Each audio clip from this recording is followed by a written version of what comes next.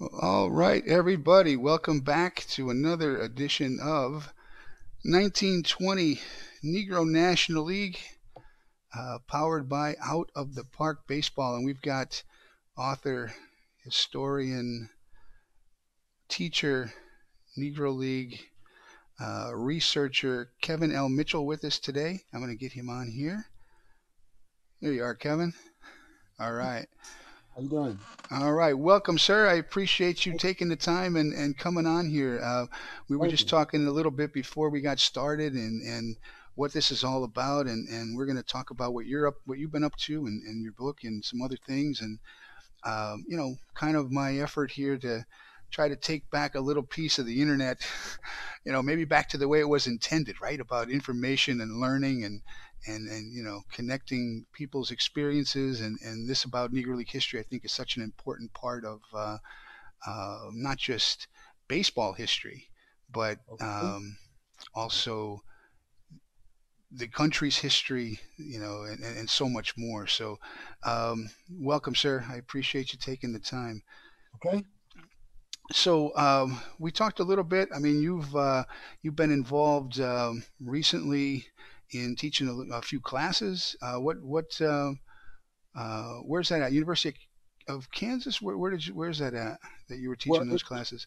it's called the Osher Lifelong Learning Institute uh, at the University of Kansas, and these are basically classes for older, mature people who are just wanted to learn different topics about different things, and sports is one of them.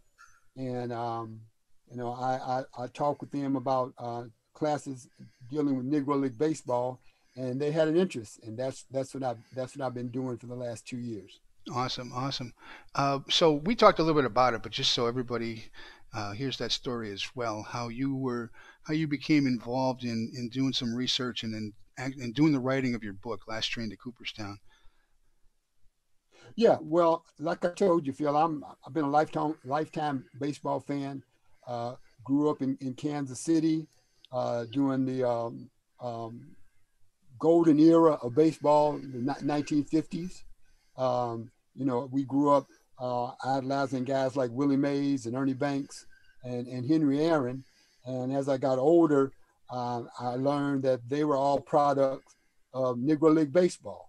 Hmm. And that started me to do some research, and I did some things to learn, read some books about Josh Gibson, Buck Leonard, and of course, Satchel Paige. And then 2006, they had that group of 17 that from Negro League Baseball that was inducted into the Hall of Fame. And I saw some of the names, and I realized I didn't know much about them. Guys like Frank Grant and Cristobal Torrente, um, Pete Hill. So I did some research, and I came up with a book about the profile of those 17. There were 12 players and five executives. Hmm. One, of course, being Effa Manley, who was Yes. a part owner of the Newark Eagles and is the only woman that's inducted into the Baseball Hall of Fame. So that was my premise of putting the book together. It's called The Last Train to Cooperstown, and I visualized how it would be if all of those people were still alive and that they had a Hall of Fame celebration like they do when they induct people now. And I thought about if all those people and their followers came to Cooperstown, it would be on this big train, and that's why I called it the last train to Cooperstown. Awesome. And and that's a good point, right? And I've talked about this with other people as well. It's unfortunate what happened and why it happened, and you can't go back. But it's really, really important, like you and so many others, do all the time, is researching more, telling the stories, finding out more, getting those out there to people who are not aware of it. Because, I've been a baseball fan my whole life. Grew up. I'm from Pennsylvania originally. Grew up. I'm still a Pennsylvania sports fan, even though I'm down here in Texas now. And Okay? I grew up loving baseball, playing it as a little league, playing it into high school, playing a little bit in college, and then um, began working in minor league baseball. And that was when I got to meet many of the Negro League players who were still alive back in the late 80s, early 90s when Reggie Jackson did a benefit night for these players. Because at the time, they weren't part of the Major League Baseball pension fund or any of that kind of stuff. And it just fascinated me. And I just didn't realize, as much as I thought I knew about baseball, here was a whole slice of baseball history that I just had to find out more about. And I've been kind of hooked ever since. It's been, 20, 30 years of digging and writing. And like I mentioned to you, I've written a screenplay and some other things. And I just, this is like I said, the internet was intended, I think, to be informational and learning things, and it's turned into a lot of nonsense in a lot in a lot of places. But I'm trying to take just a little piece of it and try to get it back to where it should be. So another thing too, right? So 1920, the Negro National League comes along. How similar it is with today's environment. I mean, you had the similar social. Of Right. course, we weren't coming out of a world war, thank No. goodness. Right. But Right. But the racial climate was very toxic back yes, back in 1920, and I don't know if people realize, but the start of the Negro National League, Ruth Foster, who put it together, that was done here in Kansas City, Missouri, at the YMCA building on mm-hmm. 18th and Paseo, which Mm-hmm. is right down the street from where the Negro League National Museum is Mm-hmm. right now. But it was a very transitional time in the country. We were just coming off of World War I, and it was also a transitional time for baseball, for Major League Baseball, because they had just come off of the Black Sox scandal, where Right. the Chicago White Sox threw the World Series in 1919, and 1920 was also the year that Major League Baseball elected Kennesaw Mountain Landis as the first commissioner of baseball. And for the next 2 decades, a little more, he participated with the owners of maintaining the invisible color line that Mm-hmm. kept African American and dark skinned Latinos out of Major League Baseball.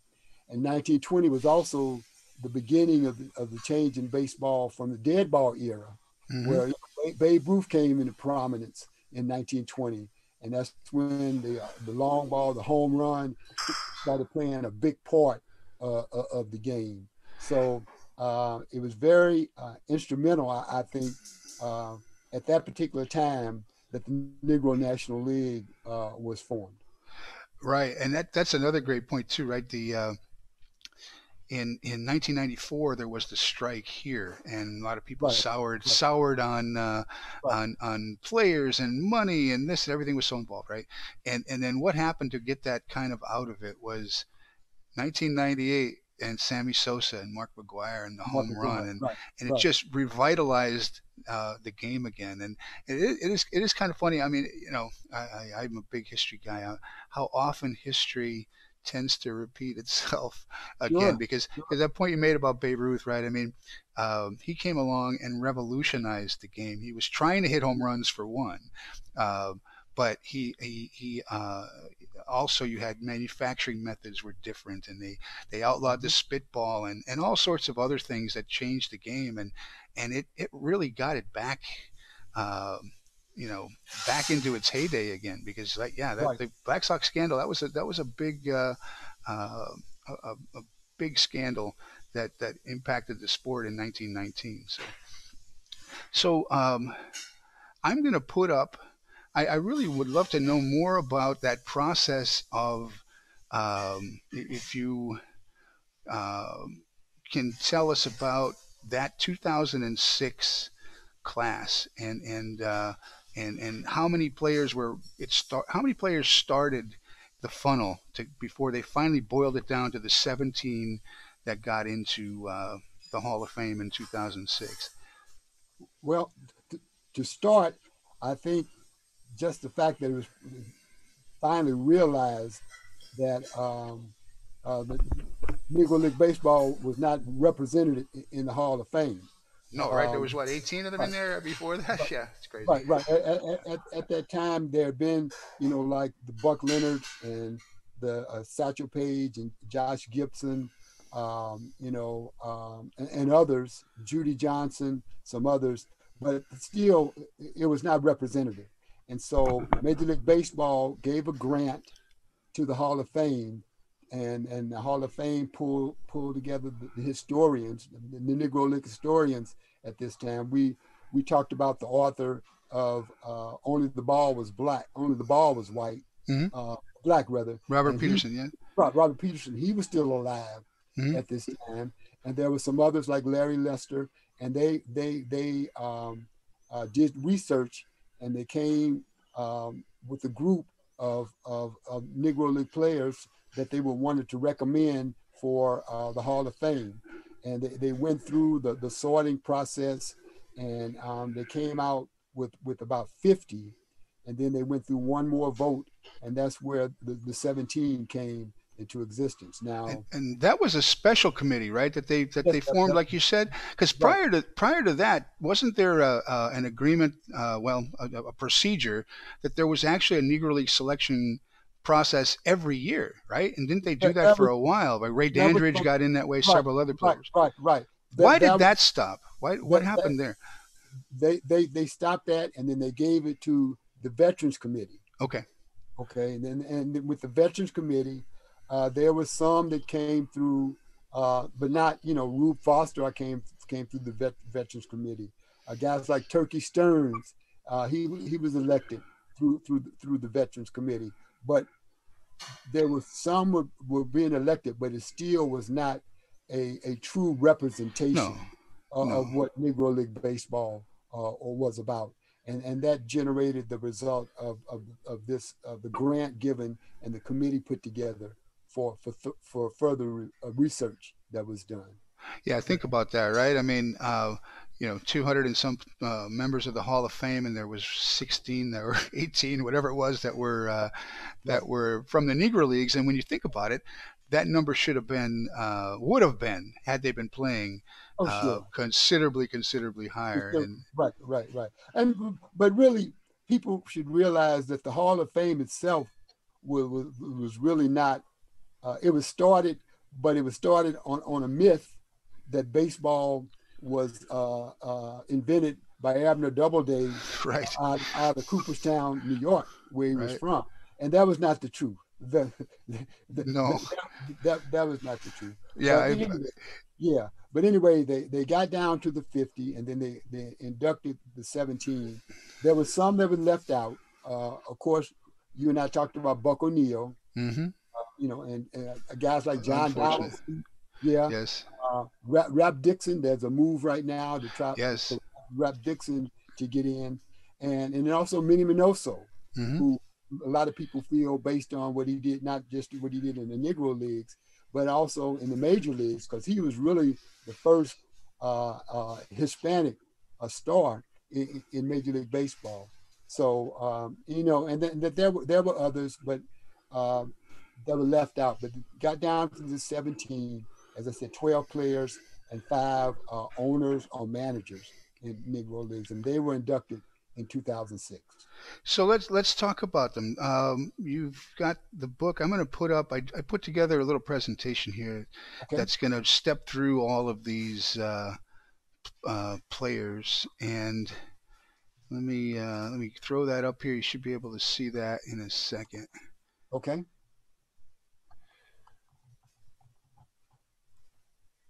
All right. So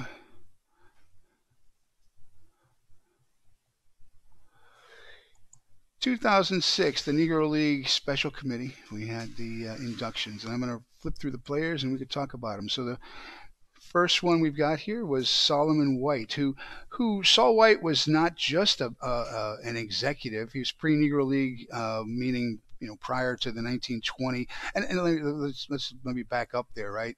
The Yep.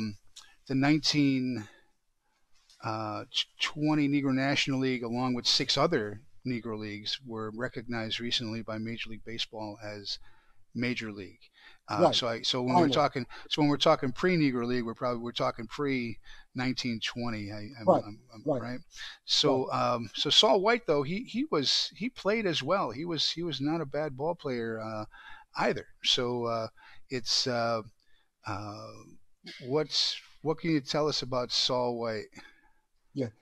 He was one of the early players that played um, in white baseball.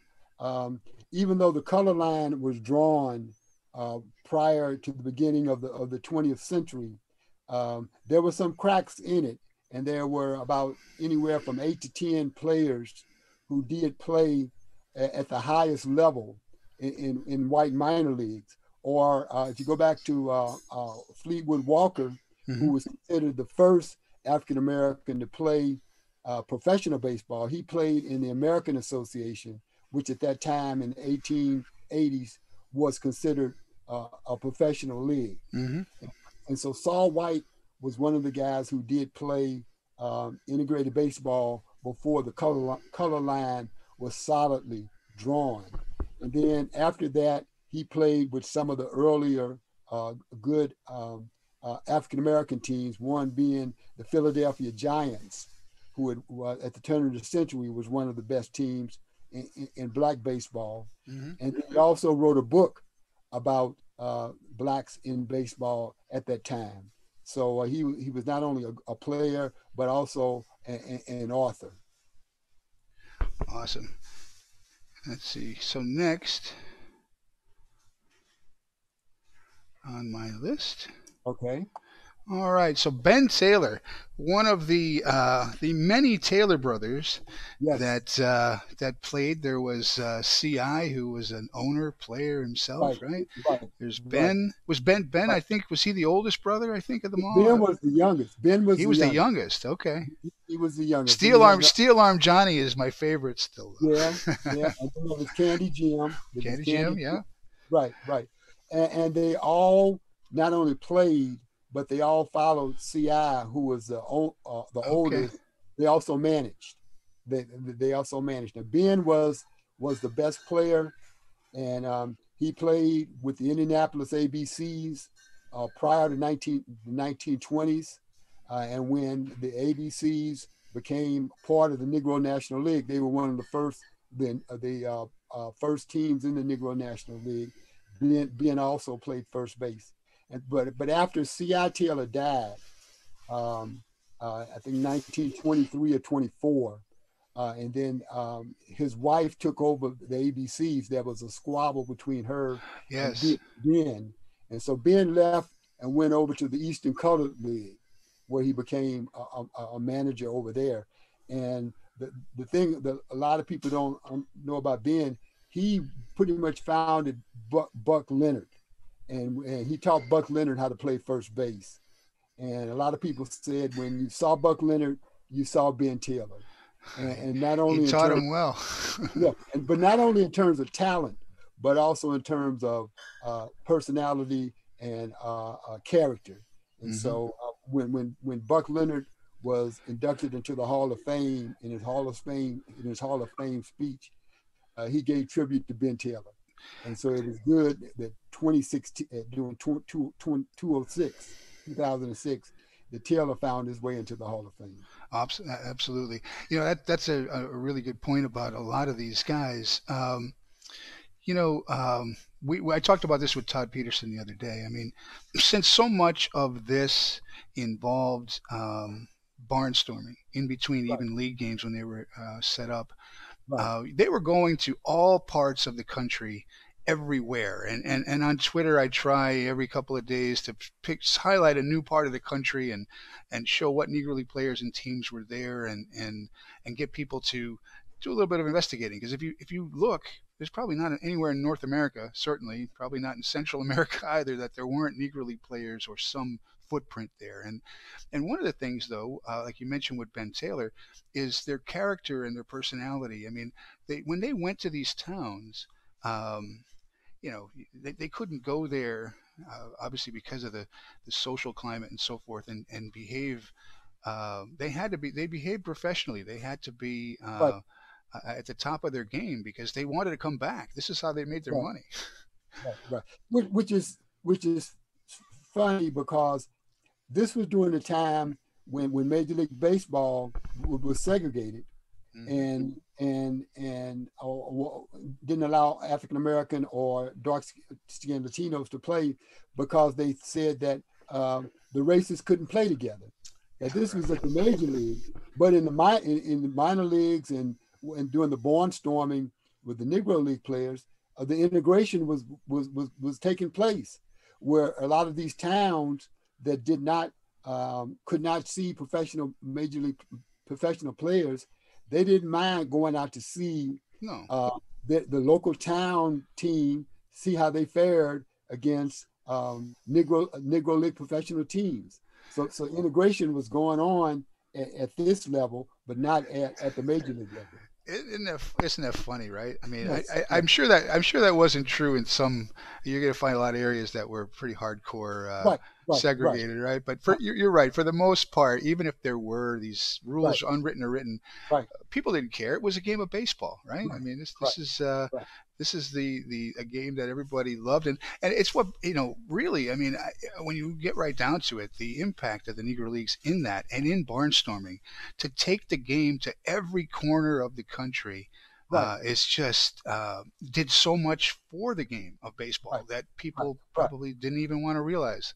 Well, then also you had to realize, Major League Baseball was pretty much where there was no other team west of the Mississippi. St. Louis was the end, and then most of the teams were concentrated up in the East Coast. Hmm. Okay, so a lot of the other cities in the Midwest, they their only exposure to professional baseball a lot of times was through Negro League teams. That's right. That's right. And they didn't care.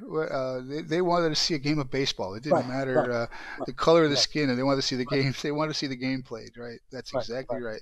Right, And right, and and they had the Negro League circuit where the Monarchs would meet another Negro League team, and they would have the circuit, whether it be Fort Smith, Arkansas, Little Rock, uh, Columbia, Missouri. They went around, they traveled, they really did, like you said, they really traveled, they traveled. yeah, and it was important to the growth of the game. And they talk Yes, today. They talk today about how is the game losing? Are people losing interest in baseball? And to some degree, because today's society is kind of instant gratification and other other things that have to do with it. Baseball is a little more cerebral, right? It's yes, a little more yes, thinking yes, game, and so people right, like to see the home run and the strikeout. right, And right, but in a way, it's making the game stale. I mean, if all you're doing up there during a baseball game is waiting for somebody to walk, strike out, or hit a home run, that's not the way the Negro Leagues played. no, no, no, no, no, no, no, And it no. was an exciting brand of baseball that people appreciated. And maybe we need to go back. I mean, we probably need to go back to some degree. There's always got to be that happy medium. It can't be, I think, the way it is today. The game is more exciting when everybody's in motion out there. Yes, yes, yes, yes. All right, so the next pre-Negro League player was Frank Grant. I'm not even. That's something. I guess that's his middle name. Is that where did Ulysses Grant get his? Why do they call him Frank? Well, it was the list Ulysses F. Grant, Frank Grant. Frank was his middle name, Okay. and, and he was probably one of the best players in baseball uh, in 1880s, and he got as high in international league and in Buffalo, New York. That's where he played, and the, When they were still integrated at the time, right? yeah, right. Yep. And they tried to say that he was from Spain. He was a Spaniard. They thought maybe that would try to ease the pressure, They but tried to sneak that by on a few they guys over the tried to years. keep that. Yeah. But he was a 300 hitter, but they threw at him.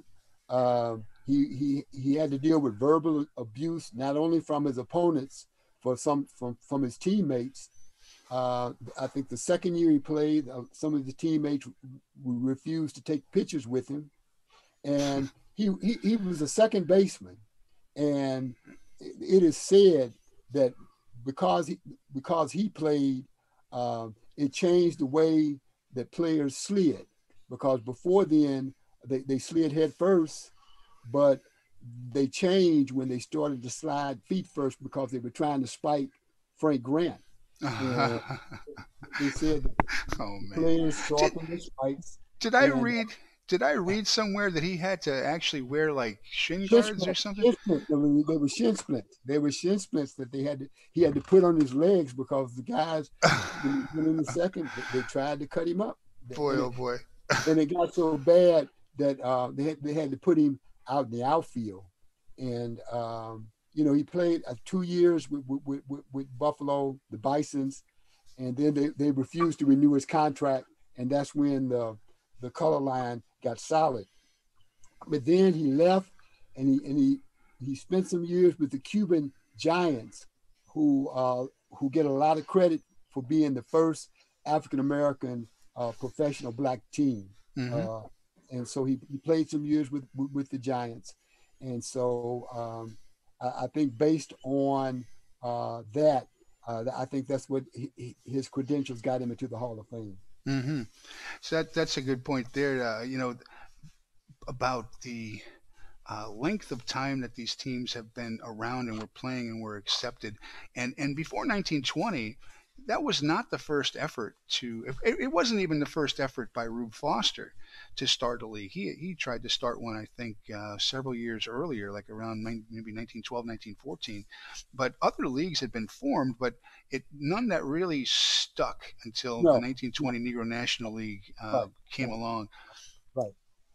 All right, so this is another one of my Pete Hill, another one of my favorite all-time Negro League players. Fantastic outfielder. I think his game was uh, speed, defense, hit the gaps with the ball. Right, right, right. You know, a lot of times back then, even though the white uh, sports writers, they said it was a compliment, but they would always call a Negro league Yep, player the black this or the black that. Black Honus Wagner, whatever. Right, Right? right, Yep. right, right, Yeah, right, right, yeah. right. And so Pete Hill was called the Black Tie Cobb Uh huh.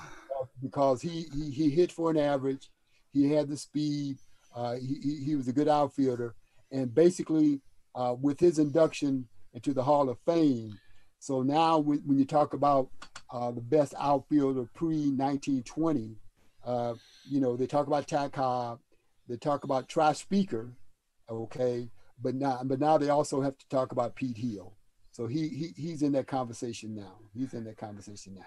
Boy, I'm glad you brought that up about uh, the Black Honus Wagner, the black, Right, was Pop Lloyd, right, the right, Black Christy Mathewson, and right, right, right. how think about how crazy that is, right? I mean, what if today we were saying that Mike Trout was the white Willie Mays? I mean, it just doesn't make any sense No, to me. it does. It doesn't. And Oh it's man. interesting because Honus Wagner always said that he felt privileged and honored that his name was associated with Pop Lloyd. So it's just, it's crazy. It makes no It's a sense. crazy These were time. It's a baseball crazy. players, and they all knew who the best Yes, players were. They yes, all yes. knew that when they Right, took the field, whether it was an integrated game, a barnstorming game, a league game, right, who the best players were. right, Boy. Anyway, right, yeah. So right. so the black tie cob was Pete Hill. All right. Right, right, right. And then back then also, before Judge Landis tried to stop it, you know, after the season, the barnstorming was the black players against some of the major league players. Because that's why Rube Yes. Foster Yep.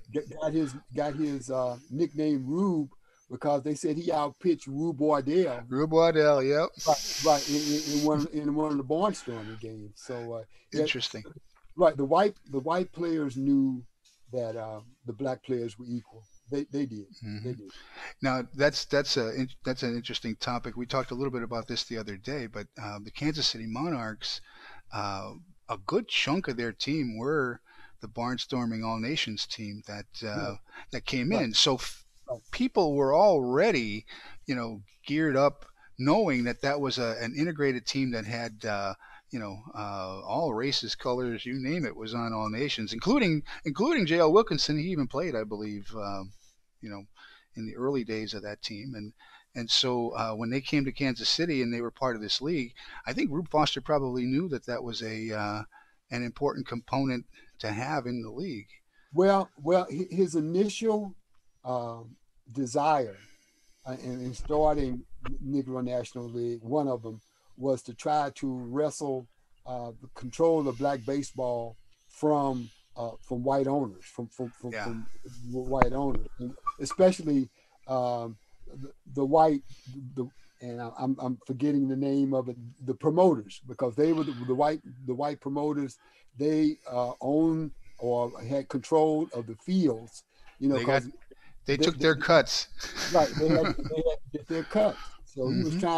he was trying to get that away from them, but he couldn't leave out J.L. Wilkinson, because Wilkinson not only had the Monarchs, but he also had the lease for the stadium Right. here in Kansas City. So he had to include the Monarchs, and in the end it was a good thing for Foster, because Wilkinson helped him.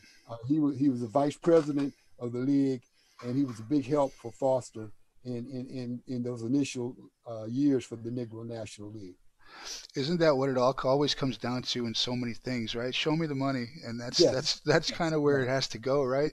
yes, The uh, like you mentioned with the promoters taking the cut because they yes, controlled the venues, right? yes, So you had such a mix of sections of all this puzzle. You had the players themselves who they want to get paid, right? They want to, which is why they resorted many times to going barnstorming, because they can make a little bit more money that way. But then you had the promoters and then the owners, and everybody's got to survive and make money and pay the bills. But you're right, Rube Foster realizing that um, if you really wanted to get your hands around this, you had to control um, that piece of it, the scheduling and the right, stadiums and so forth, because right, right, it was a big right. chunk. I'm sure. I don't know if anybody knows any of those numbers as far as Yeah, it what the was cuts were, but supposedly about 20%, 15 to 20%. Okay, went to the promoters, and that that was um, the sticking point or of Negro League baseball through its entire run, hmm. that the owners never owned their stadium, other than Gus Greenlee, who had the Pittsburgh Crawfords. Crawford's, You know, because he he built his built own. He he went and built his built own his stadium. own, right? Right, right, Yeah. right. Yep. And then one of the guys that's in the book, he was Boy. owner of the New York Cubans, and he controlled the stadium up in New York for for for a while. But those were the only two. But when you have to spend 20% of what you make to for the rental, Hmm. it was always an economic. It always caused economic burden on Negro League players. Sure, and they knew, those promoters. I'm sure they knew they held all the cards, Yes, right? I yes, mean, where else are they going to go? They're yes, going to go yes. play in Right, right, go play where? right, If they want the crowds to be able to fit into a ballpark, right, right. they had all the cards, right? Right. And that's also what we were talking about in terms of scheduling. That made scheduling very, very difficult Sure. for for the Negro League team, for the Negro National League teams, because you had to play when the park was available, okay. And then the other thing, in terms of the economics of the Negro League team, the more games you played, the more money you made. Hmm. Okay, so you had to choose between playing a league game, or maybe playing a non-league game against a semi-professional team that was going to generate more money for you. Right. So you know one of the courses that I taught, and I'm going to teach again this summer, was called the Negro National League an 11-year journey through the stormy seas of professional baseball. Where's that? Called Where are you gonna teach that at? okay. I'm going to teach that at the Wichita Public Library on August the 3rd. It's a virtual. It's a virtual Okay, class. It's a virtual class. cool. Okay, okay. And Rube Foster, when he started the Negro National League, he said, "We are the ship. Everything else is the sea." Hmm. That was his motto, and that's basically what he was talking about. He was trying to navigate the league through the stormy seas of professional baseball because they had all of these things that they had to deal with. You know, Hmm. a lot of economic problems and was caused by racism.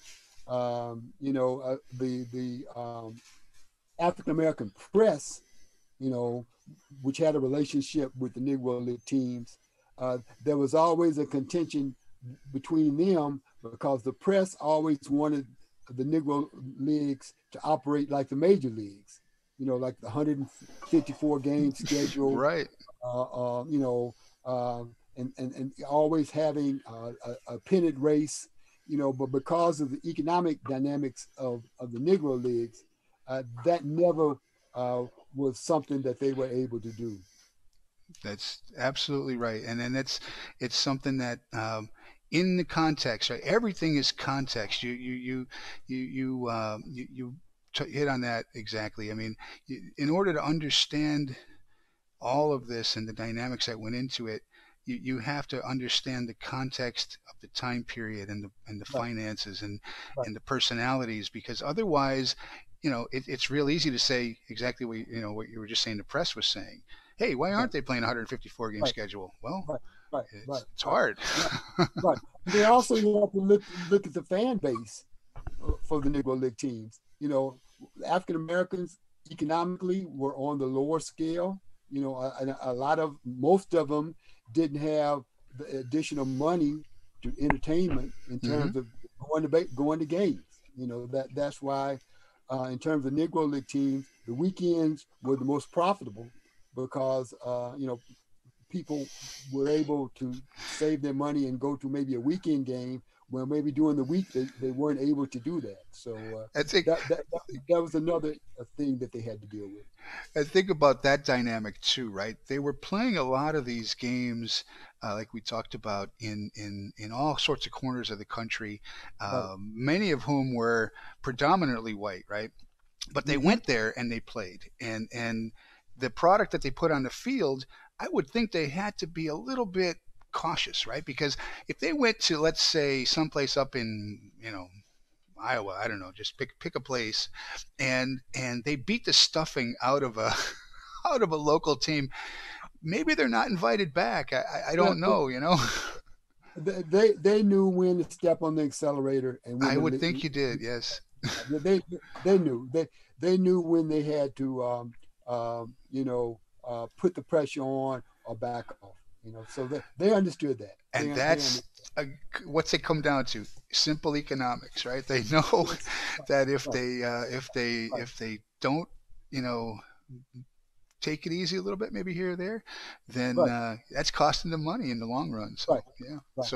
So on Thursday night, I'm going to have on artist Greg Kreindler, who to me, I don't know if you've seen his work, but he blows me away. Some of his paintings are in the Major League Baseball Hall of Fame. He's Now, the was one. he He's the one who did was the he card one set. of He was he the did. one that did the drawings for that were Yes. going to be part of the Centennial? Yes, he Yeah. did Okay. this. Right. He did Right. this card set right here that Right. is 184 cards of just incredible stuff. But this player right here is he has said is one of his favorites, if not his favorite. Jose Mendez, the Black Diamond. Right. Right. He was with the Monarchs. He was He he was was the a manager and manager yes. for the Monarchs. Oh Right. boy, yeah, Yeah. he was with the Monarchs, right? But think about what he was doing, right? He was manager. He was probably, I think he played shortstop. He played other Right. positions. Right. He was pitcher. Right. Uh, Right. they don't Right. do that today. No. No. And he was at sort of the end of his Hmm. career because he first got his name pitching down in Cuba. When the major league teams would go to Cuba in the winter to play, and I think he pitched like 20 something straight innings, shutout against the Cincinnati Reds. So Uh-huh. that's where he got his name. And then also he played for All Nations for Yes. JL Wilkinson. So by the time he became manager of the Monarchs, his arm was pretty much gone, and he Hmm. played shortstop. However, he pitched the deciding game in the 1924 World Series, the Black World Series, Negro League World Series, where the Monarchs defeated Hilldale. So that was, when they asked him who was going to pitch the deciding game, he said he was, and he won the game. He won the game. Awesome. Yeah. I mean, he's a fascinating Yeah, example right, of all this because the major league players were they knew him. They knew him for many, many right, years. right, They knew his capabilities, but there right. was no way he was getting into the major leagues because No, of the no. way he looked, and it's unfortunate. Yeah. You Yep. know, he had these long fingers. I've read that he had the long fingers where he was able to control the baseball. And if you would compare to him to any contemporary, they said he was maybe close to Pedro Martinez. That's where Huh. they That's a said. good analogy. Yeah. Interesting. I could see it. Yeah. Absolutely. Yeah, yeah, Absolutely. Um, all right. So the next. Now here's a guy who's like Mendez, who kind of he's considered on the list for 2006 as pre-Negro League because he began then, but he spanned into the Negro National League or into that era as well. Louis Santop. yes, yes, yes, yes. He was a catcher, and what's interesting is that he was part during that time of a group Negro League players that came out of Texas. Santop, um, uh, some others who were born and raised in Texas. Mm-hmm. Okay, and so he was part of the Texas group, and at that time he was considered a power hitter in terms of Negro League With Smokey, baseball. Right, Smokey Joe right, Williams. Smokey Joe right. Williams is one of those guys. He's from not They, too far from me. He's right, from right, right, Seguin. right, He's not too far right, from me right, at all. Yeah. right. Biz Mackey Mm-hmm. came from near San Antonio, Mm-hmm. and Andy Cooper came from near Waco.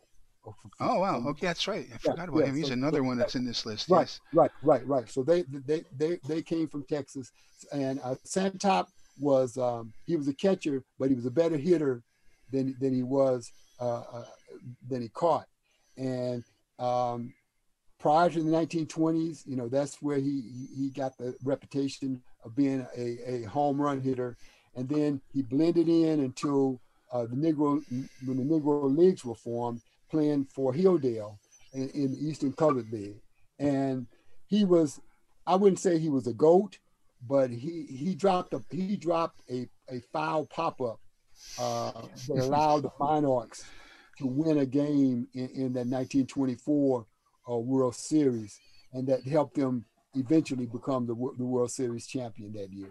Interesting. You look at these plaques and you see they list some of the teams. Like for example, he's listed as with the Lincoln Giants, the Royal Yes, Giants, yes, Hilldale. yes, We know he was on probably other teams as well. Many of these guys were the same way, and it all comes back to what we were talking about earlier. Economics. yeah.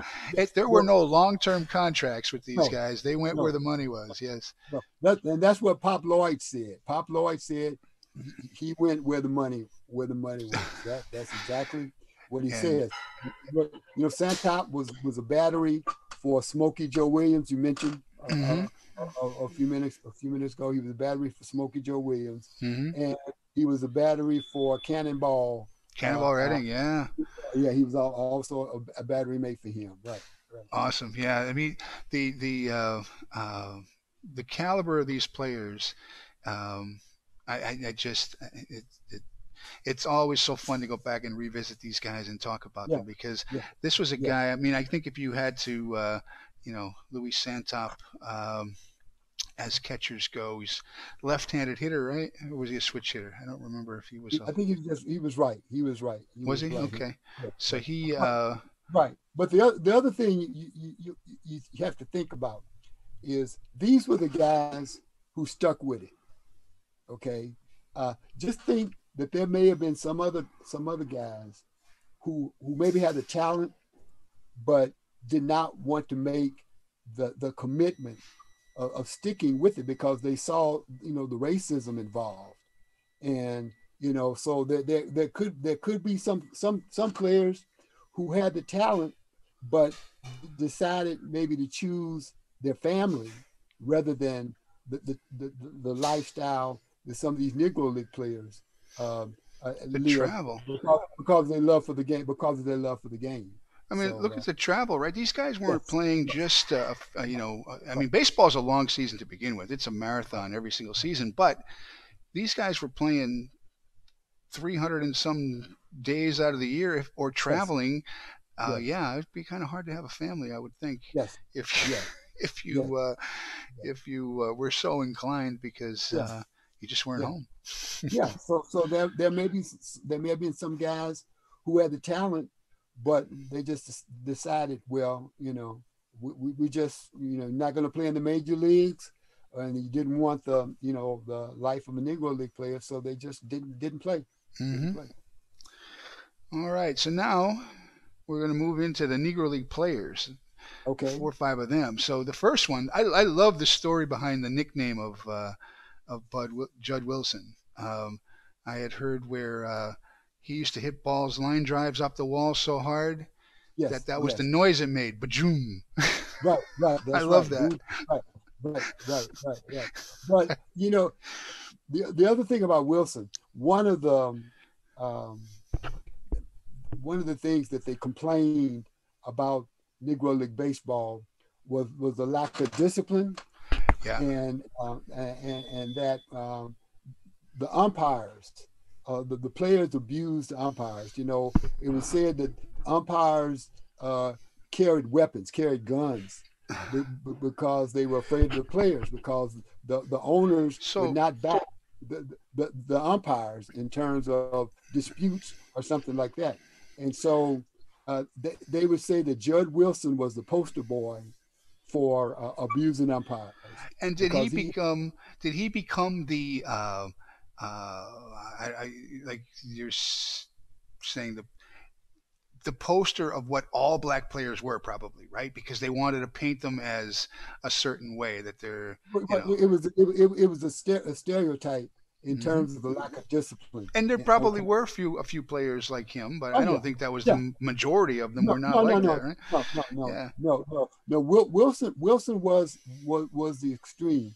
He he would get so angry he would follow the umpires into the locker room, and there were instances where he swung, and he tried to hit umpires, and then of course there's also and that's the other thing about Negro League baseball. There's the Negro League baseball lore, and well, with 50% is probably true, 50% is It's probably myth. Yeah. is myth. But there's a story of a Negro League All Star game in Chicago, and Judd Wilson and Jed Stevens. Stevens, who was a shortstop, were roommates, and so Stevens came in late and woke Wilson up.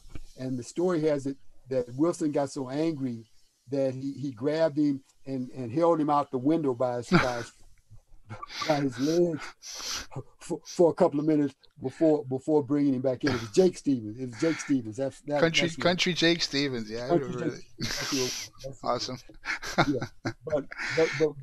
Yeah, Wilson had a temper, but he was a good player, and he played A long for time. he played for a long time, and then he played for the Homestead Graves Hmm. during that period where they won the 7 or 8 pennants in Hmm. terms of the Negro National League.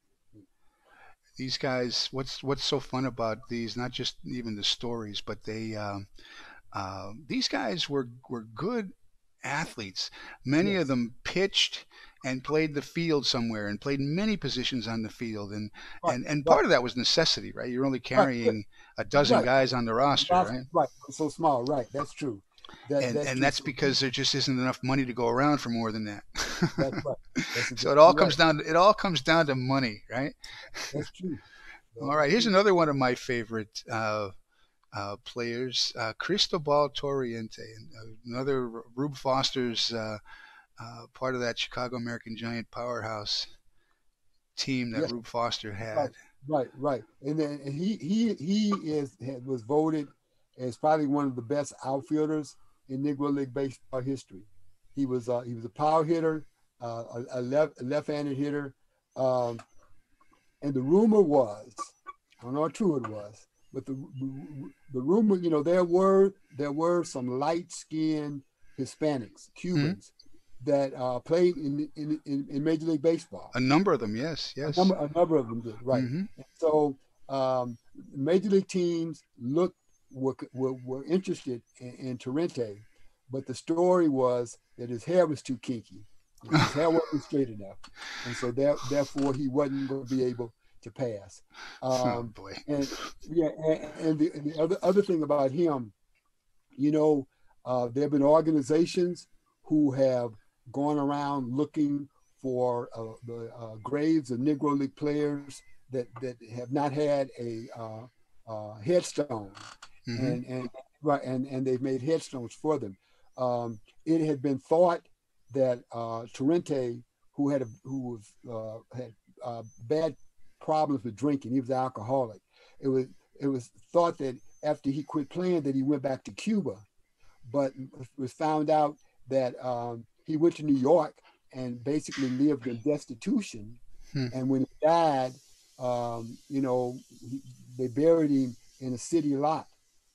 And so I think what happened was they finally found his grave, and they actually finally put a headstone on it. So Number uh, of guys like that. That was, yes, I mean, yes, the yes, Donaldson Network, didn't they did that with John Donaldson? I mean, think of a guy like John Donaldson, who not only was a nationally known, internationally in Canada as well, and baseball player, but um, then he went on and scouted in the major leagues for the White yes, Sox, and yes. he winds up in an unmarked grave. I mean, how is that possible? I don't know. I don't know. Well, that goes back to what we were talking about in terms of the lifestyle that they led. Maybe alienated them from family, and so That's true. That's a good point. Yeah. so that may have been a situation. That's something we don't know. Hmm. And that's what we're trying to find out, That's true. with That's all true. of this researching That, and digging to find out what's going on. that's true. Here's another personality of another of the Negro League players inducted, Mule Suttles. Yes. That he was a power hitter. He was a power hitter, and the when he came to bat, the fans would holler, kick Mule," because he swung a heavy bat, and a lot of times he missed, but when he connected, It he went.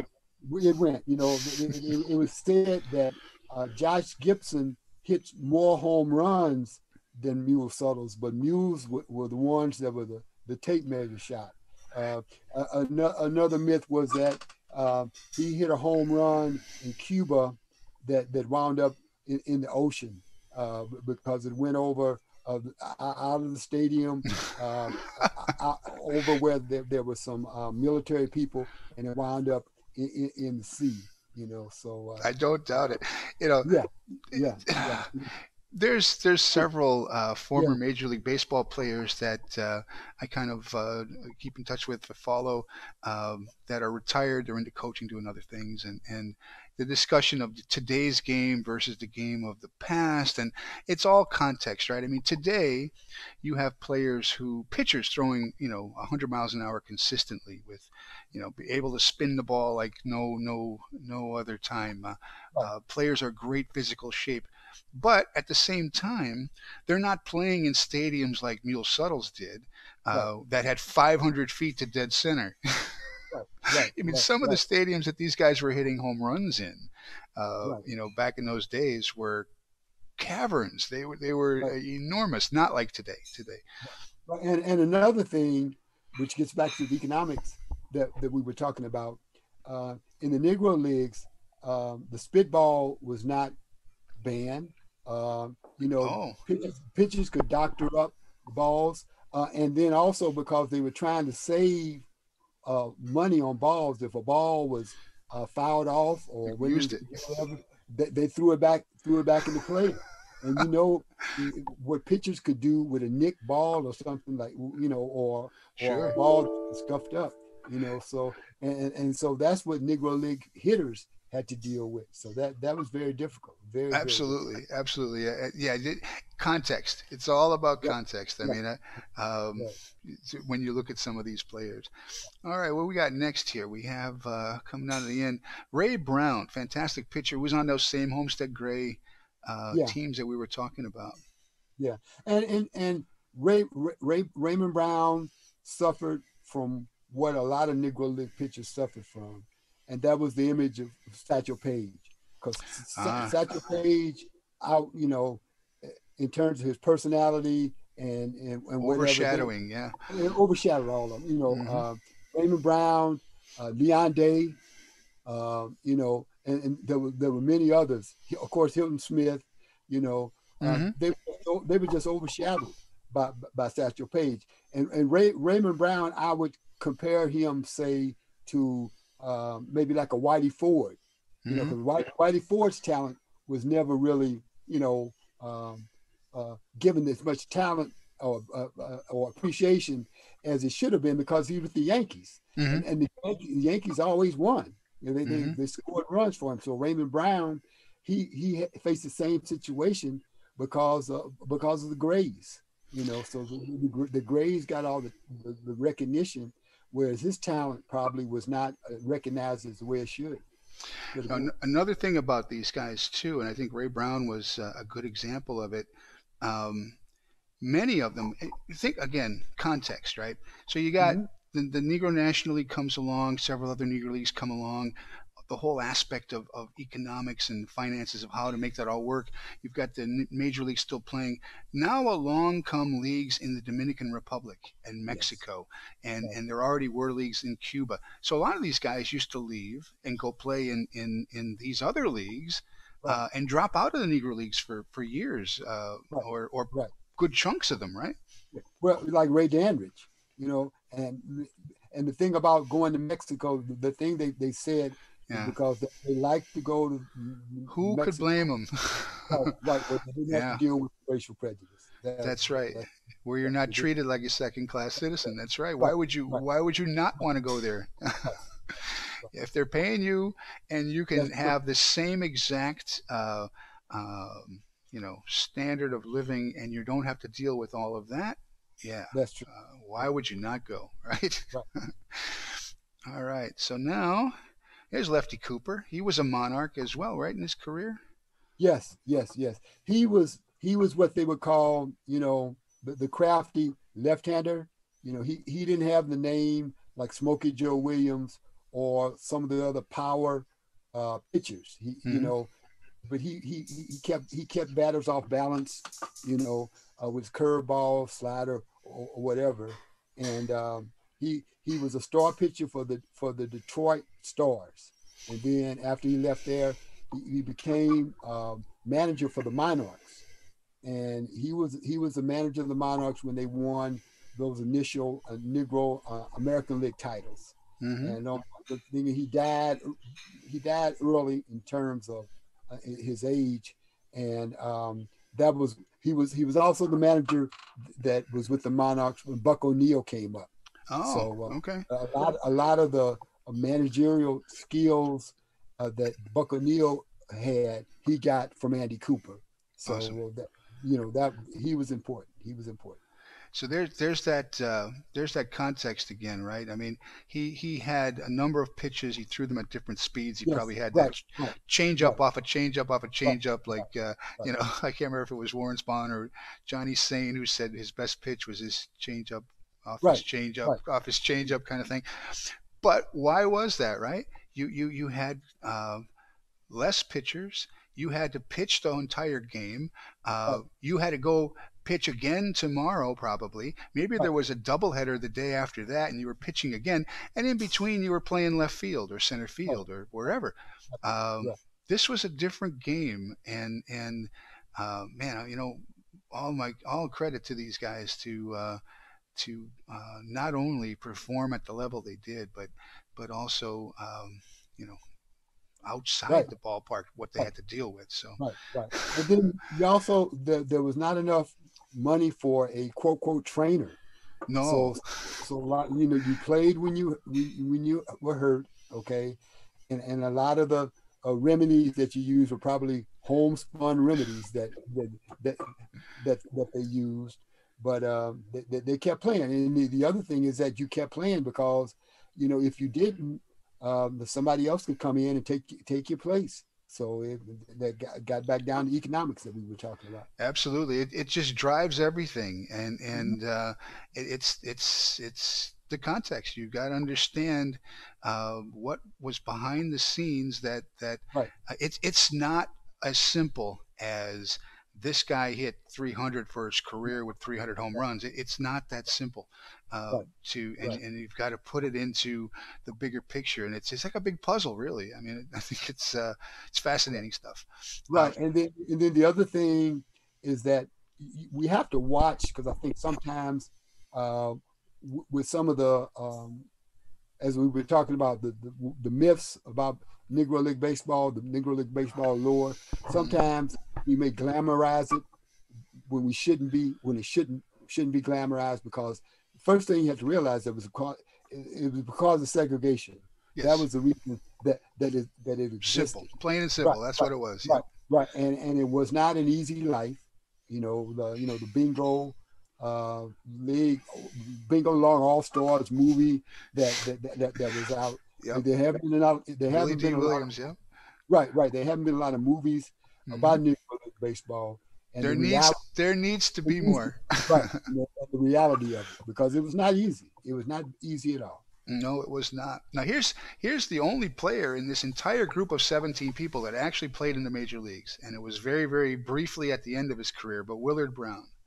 Yeah, yeah. A lot of people don't realize that in 1947, Jackie Robinson broke the invisible color line. Hmm. Okay, first play in the National League. Then Larry Doby came along. Hmm. Okay, first in the American League in 1947. But um, a lot of people don't realize that there were two others. There was Willard Brown.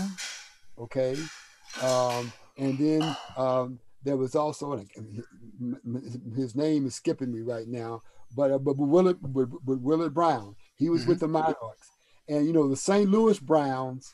They saw how the crowds were following Jackie Robinson, and so they had an idea that well maybe we're going to sign some black players and maybe the crowds would follow us. But the Browns at that time were the worst franchise in baseball. Hmm. Uh, they could barely sometimes get over 200 people to come out uh, to games. And Hmm. so they signed Willard Brown. And at that time, Willard Brown was the number one home run hitter in the Negro Leagues in the 1940s after Josh Gibson started declining. And he was a definitely what they call a 5 tool player. He had the speed, he could throw, he could hit home runs, he could hit and he could hit with average, and he was an excellent fielder. So, but he was leaning toward the end of his career, so they signed him, and they signed Hank Thompson. Okay, and so, Yes. but the experiment didn't work. Everybody realized they just signed him to try to bring in fans, and then after they signed him, they didn't play him. Oh They they, no. they sat him on the bench.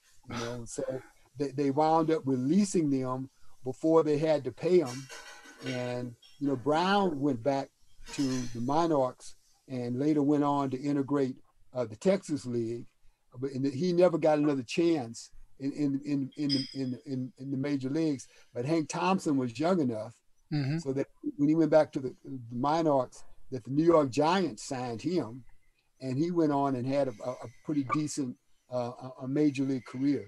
Hmm. Well, it's too bad. I mean, you think of the careers That's that cool. were lost here through all this nonsense that was going on back then. Right, right. So with the addition now, the, you know, with the Negro National League finally being recognized as a major league, okay, Hmm. so they're gonna go back and look at some of the league games Hmm. since 1920 and include some of those statistics. Hmm. So, Willard Brown was the first African American to hit a home run in the American League. He had an inside the park home run in Yankee Stadium that year, that the brief time that he played. So, Interesting. right, I'm sure that there'll be additional home runs added to his major league, his stats, Hmm. once they do the research. Awesome. Here's another one of my favorites, another catcher, Biz Mackey. I think he's the Right, last player on the list, but was it Biz or Buzz? it was Biz. It was Because Raleigh Bismacky. where's that? Raleigh. What's Biz come from? Where does it You come know from? what? I haven't in my research found out yet. I know he's from near San Antonio, okay, and I know when he came up with the Indianapolis ABCs because C.I. Taylor had a connection with some of the managers in Texas, that, and so he brought Biz Mackey up. Mackey's he's known for his defensive prowess, but when he first came up, he was also a good hitter, and so his claim to fame, of course, is that he taught Roy Campanella how to catch. Awesome.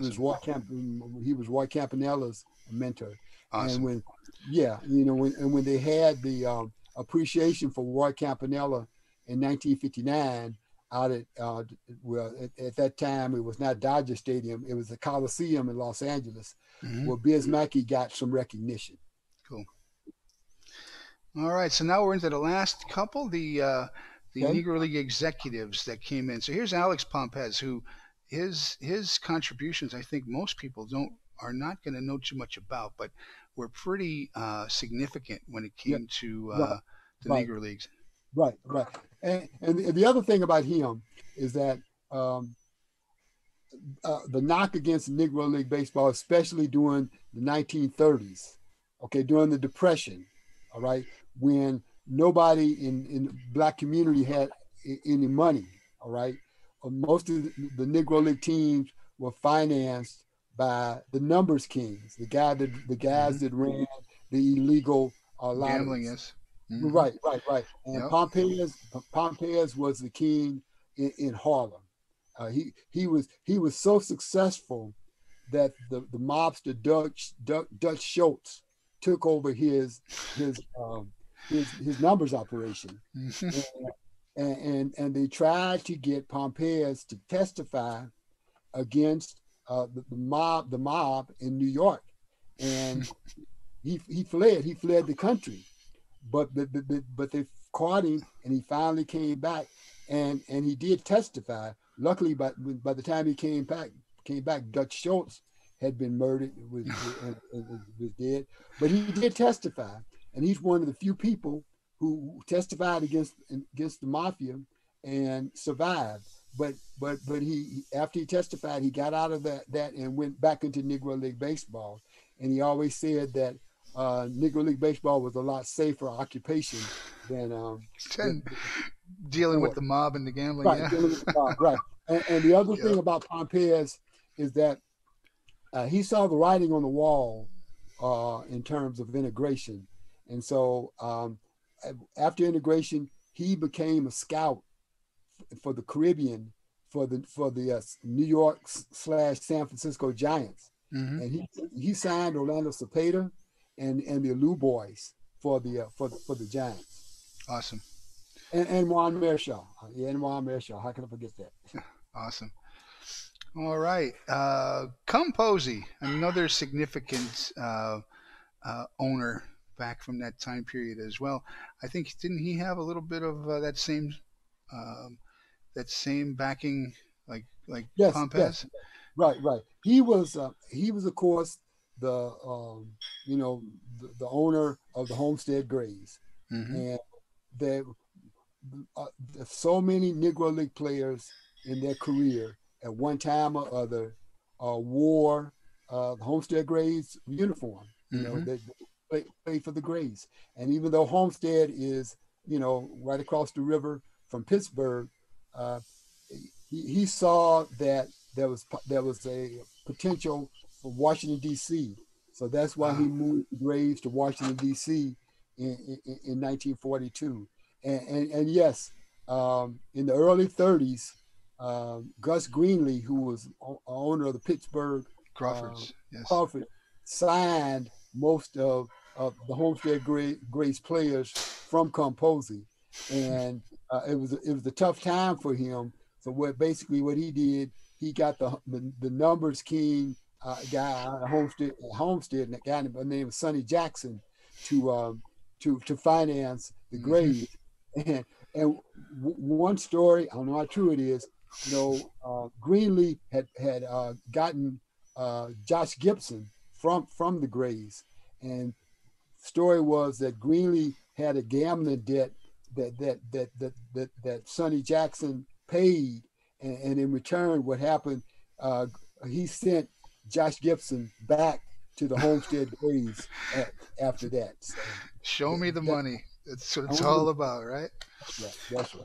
All That's right. So here's one of the significant owners that we already talked a little bit about him, but J.L. Wilkinson, um, right. who Right. has a Right. hand in so much with the early teams and leagues of the Negro Leagues. Yeah. I mean, it's surprising that he had not been in the Hall of Fame prior to that, because he's the father of night baseball. He basically So many things, yes. saved baseball because he realized, Something the major leagues didn't do till years oh, later. that's right, that's Play at right, night, yes. that's right. His thinking was so far ahead of Major League Baseball in terms of integration of players, in terms of promotion. Ladies Day and all other types of promotions that would try to attract fans to the game. And then of course night baseball. Hmm. So I'm surprised he wasn't inducted to the Hall of Fame prior to that. Just the accomplishments I know alone Right. are Right. incredible, yes. Right. And the Monarchs players loved him. They, Hmm. they loved him. He traveled with them, you know, Really? That's and, interesting. right. And if there was a town that said that they could play, but they can't eat, he would not go there. So he loved the players loved him. He That's loaned them. how. That's He how. loaned That's being a leader, right? Yes. He gave Hmm. them advances on their salary, he loaned them money. So, and of course, he saved the career of Satchel Paige. Where a lot of people didn't realize that Paige's arm went dead in the early 40s. And so Wilkinson signed him, and he developed this team called the Satchel Paige All Stars, which Hmm. was basically a B team for the Monarchs. And they barnstormed, and people would come out to see Satchel Paige. Now, Paige's arm was sore. He only pitched maybe one inning, but that's what drew people out. Hmm. And miraculously, Paige's arm healed, And and it wound up in the he majors. right. He was the Fascinating. only right. He was the only Wilkinson was the only owner that Page gave any loyalty to, which, Hmm. which, which was something unusual. Something Right, unusual. yeah, because he played on a lot of different teams in a Right, lot of different right, countries.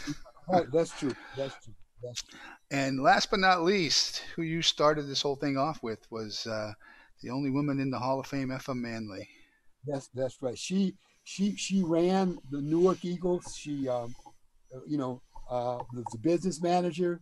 She hired the managers, and it was even said that she gave signals from the stands to the players, and she was really the only one um, with integration who stood up to Branch Rickeys and the Bill Vex, because cause Ricky didn't pay anything for Jackie Robinson, Mm-hmm. all right?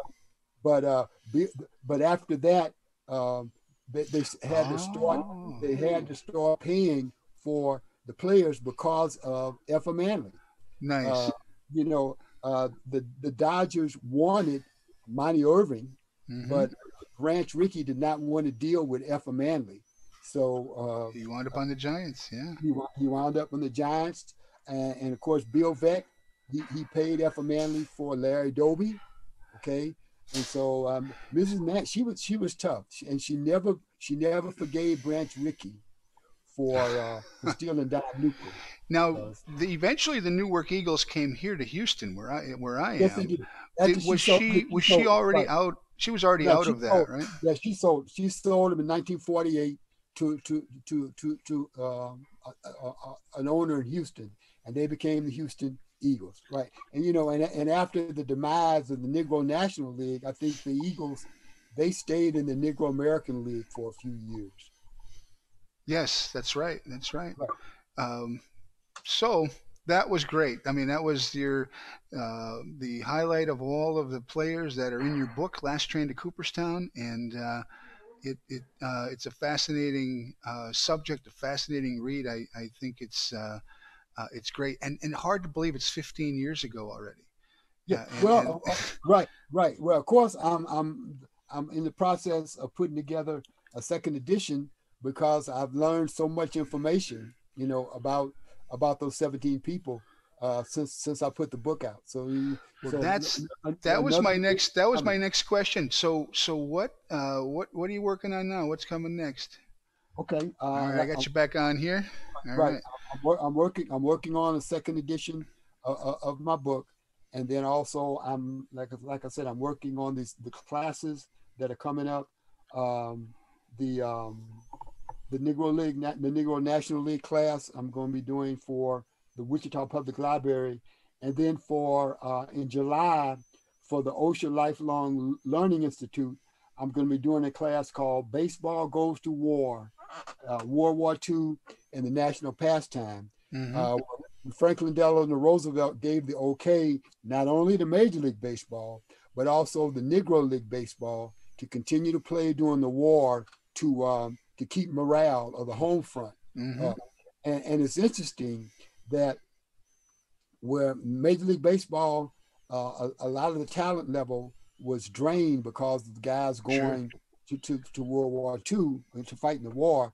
Mm-hmm. However, there were some Negro League players for some reason that were 4F, but Major Leagues never attempted to try to sign them, and and a lot of people realize that Joe DiMaggio and Ted Williams, Hank Greenberg, they all served in the Army, but Mm-hmm. also Monty Irving, Larry Doby, A number. Dion Day, Willard Brown, they also Negro League players also served in in the Army. And then, of course, after the war, uh, because of the war, that was one of the factors that started to lead the road to integration in Mm-hmm. Major League Baseball. So those are the types of things I'm going to talk about in this class about baseball going to war. And it's interesting.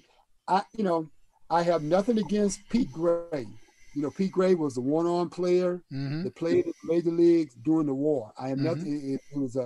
It's a story of determination, but it was just interesting that they major league owners would look for a handicap guy before thinking about maybe bringing in an African American player. Yeah. Right. Yeah, yeah. You Yeah. know, to think about Joe Nuxall, who was a major league pitcher. He Was he was 15 years 15 old, years old? Yes. and he made his major league debut. Eddie Geidel was that time period too, That's right? that's that's true. But I it's you could only tell people the stories and hope that they understand. And like I said, it's all about context, right? right, right. And you know, today, I'd like to think, we're 60, 70 years beyond World War II. We're 100 years past the 1920 forming of the Negro National League. But it's unfortunate we still have some of the same situations going on here in the country, and sooner or later, we people just got to stop this nonsense. It's just uh, yeah. Yeah.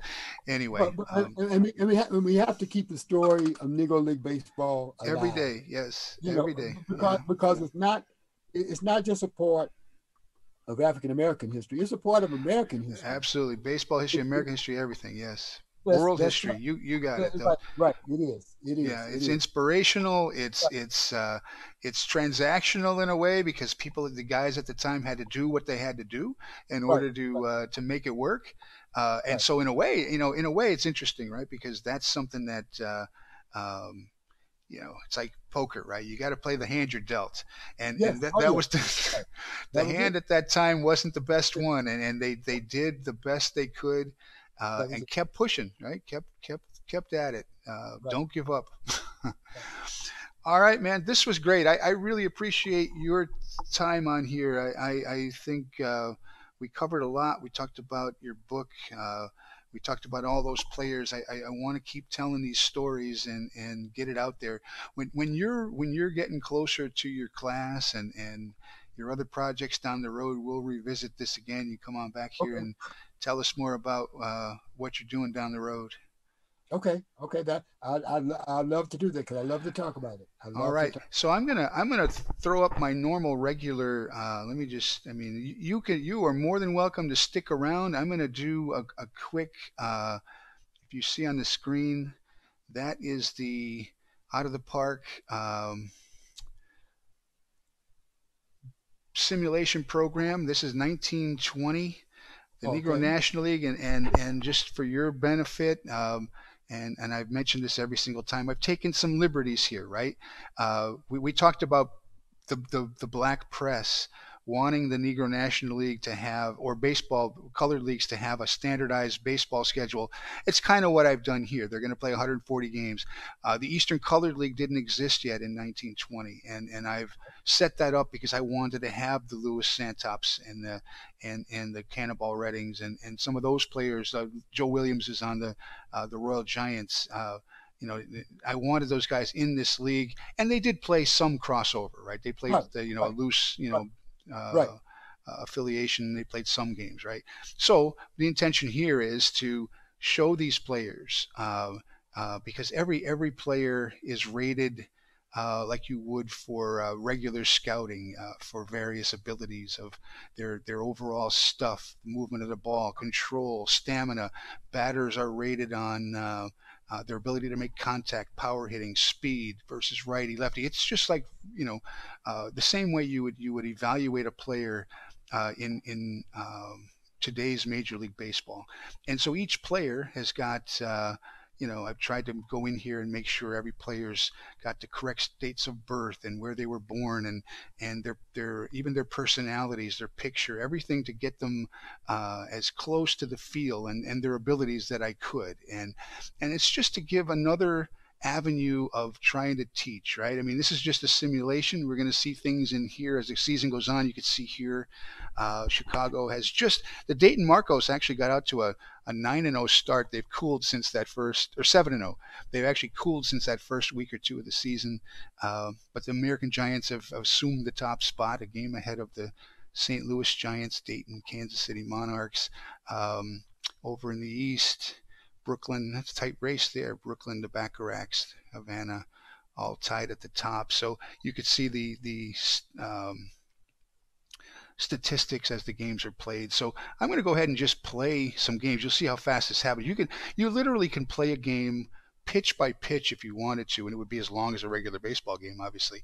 Or it will play a game in a second. So when I go ahead and I hit finish today, you'll see that just that fast. It's played all the games, updated all the statistics behind the scenes, and we see Chicago lost. Ooh, their third straight loss for the American Giants. So you can take a look at their schedule here and see who the upcoming games are. And what I started to do, which was kind of fun last week with Todd Peterson, was I added a barnstorming game in there where the Giants, St. Louis Giants, had played. Of course, it was after the season. They had played the St. Louis Cardinals in some barnstorming games, and we did one of those. And of course, the Giants got stumped, but then the Cardinals had Hornsby, and so that made a difference. But I'm going to start doing that in future weeks, adding on off days of the schedule. So you can go in here, you can see the box scores of how these guys did. I mean, it is just like as close to a real life simulation. There's even a front office where we're not using financials, but you could set up. There's Rube Foster, owner of the Chicago American Giants from LaGrange, Texas, and you could set ticket prices, and you have budgets, and if you were playing with those rules in the future, you could have free agency and all of the modern Rule 5 drafts and so forth. So multi-year contracts. We're not using that here, but and so part of this, I was at a little dilemma where I was debating whether or not to let the major leagues integrate, because here is the regular Major League Baseball season. There's the Washington Senators on top of Cleveland by a game. The Giants are a game and a half ahead of Cincinnati. So the same thing is happening here. The games are being simulated. Babe Ruth with 10 home runs already. Mhm. So I was going to go ahead and see if let them integrate, but I didn't want it to turn into 1948-49 all over again and have the major leagues take all the best Negro League players. I wanted to have at least one season of the Negro League so people could get an idea of the teams, who was on them, the personalities, and then that sort of thing, and just to have a little fun with this and uh, play a game, play the simulation, and teach at the same time. And that's the whole purpose of this. So I'm just going to buzz through a couple of games here, a couple of days on the schedule, and see how things are going. I'm going to take it to the following Sunday. So like I said, just that fast, it plays the games. But if you wanted to, you could go into the schedule and you can play the game. Here's a game, for example, Detroit at Indianapolis, Webster McDonald, Jim Jeffries. So if you wanted to manage the game yourself, you could do it. So all those options are here, but I don't want to take too much more time on this. We talked a lot about the real history. This is just simulated history to have a little fun with it, but we're still going to keep on doing this and see how this comes out at the end of the day. So look at Dayton, 6 in a row they've won now. Cuban Stars West are really struggling, 6-18. What's going on there? Hilldale's not doing so good either. And I'm going to go to Sunday. The 30th. All right, so we are at Monday, May 31st on the standings here. And Chicago 17-9, a game up on the Giants, the Marcos, the Stars, KC 3 back. So you can take a look at the players. Jelly Gardner with 13 stolen bases. I mean, it's just fascinating. I love this kind of stuff. I mean, to be able to see Heavy Johnson with 6 home runs for the Giants and Doc Dudley leading the Negro National League and hitting at 394. It's just, to me, it's fascinating. It's a lot of fun, and it just, I hope it gives people a feel for what these guys could do.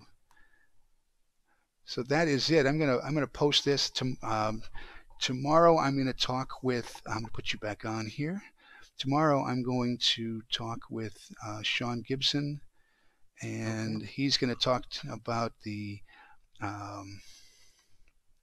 Josh Gibson Foundation that he is the executive director of, and Okay. where he's going to talk. I'm sure we're going to talk about Josh Gibson's legacy, about the impact of the Negro National League, and as it came through the seasons, and what that foundation is up to. I think it's going to be a lot of fun. Like I said, Thursday night I'm going to talk with Greg Kreindler, the artist. I could hardly wait to talk to him too about how he can. I mean, his work is fascinating.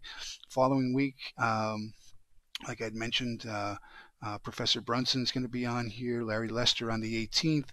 I've got some out of the park, the game personalities lined up to be on here. I've got several retired players that are going to lined up to get on here because I want to get their take on some of this in that perspective. So, like I said, this was great. I appreciate you Okay. taking the time and doing this, and we'll get you back on here again down the road when you've got you get yourself lined up on what you're working on next. Okay. All right, Phil. Thank All you. right, thank you, All right. sir. Bye, bye, Okay. bye, Kevin. Bye.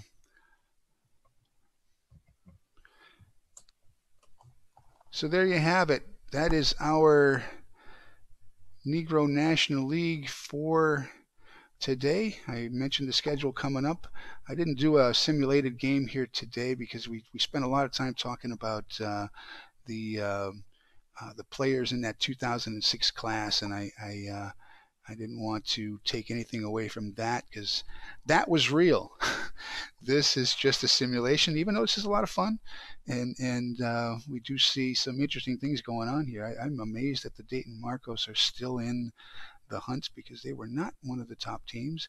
Obviously, they're beating Havana, the Cuban Stars West, because they are not off to a good start. But um, it's a long season. Baseball is a marathon, not a sprint, and I'm just fascinated to hear these stories, talk with these people, and looking forward to doing this again. I appreciate it, everybody. Thank you.